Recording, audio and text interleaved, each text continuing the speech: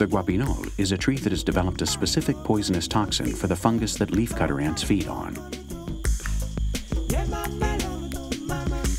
Protection is evident.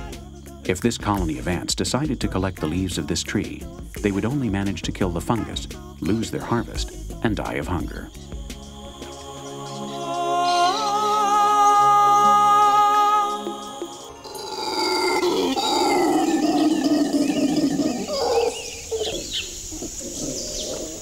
Howling monkeys seem to be perfectly familiar with the poisonous secrets that are hidden in the leaves of trees.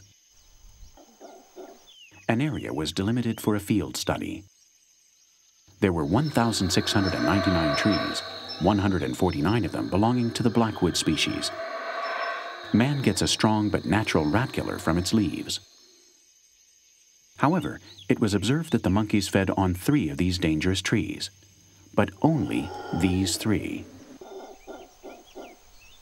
When these leaves were analyzed, it was proven that they were free of alkaloids and cardiac glycoside that cause toxicity.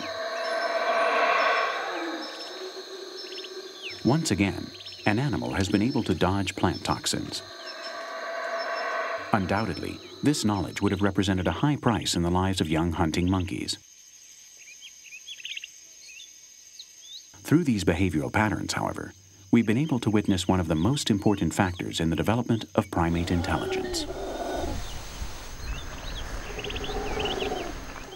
Great memory capacity is needed, as well as a highly developed language, in order to distinguish which plants can be consumed and when.